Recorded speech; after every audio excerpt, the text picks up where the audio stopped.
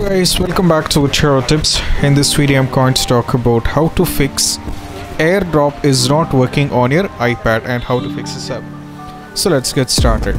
So first thing what you have to do is, when you're having this issue, one of the first solution is you have to reboot your iPad or iPhone. This is what you have to do. You have to reboot your iPad or your iPhone. This is what you have to do. So you can reboot your iPad and most probably that is to fix the issue up.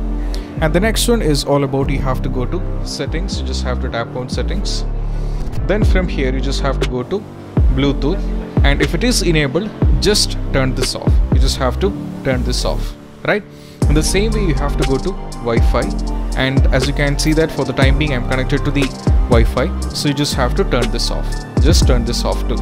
And now you just have to wait for a short period of seconds, and once after that you have to turn on Bluetooth once again, and in the vice versa you have to go to Wi-Fi once again and just turn this on. So this is one of the next solution which I would like to make you notice. And once after that you just have to go to general, and from here as you can see that we have AirDrop. So just select the AirDrop, and now as you can see that by default it will be in any one of these. So in some cases it used to be in receiving off.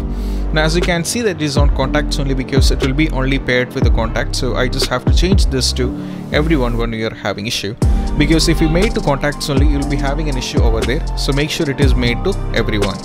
And now just get back, and once after that just have to, you will be in the general, and from here just check for any kind of software updates. If you have any kind of updates, just do the updates, and that will be one of the solution that this will be fixing the issue up. So these are some of the possible workarounds which I found myself in the Reddit as well as some of the community, and also I have checked a couple of times in the Apple support comment where I have found this up.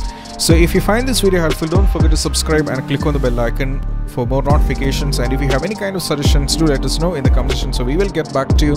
And this is Shahin officially signing off from Get Your Tips. Keep practice social distance, be safe and stay safe.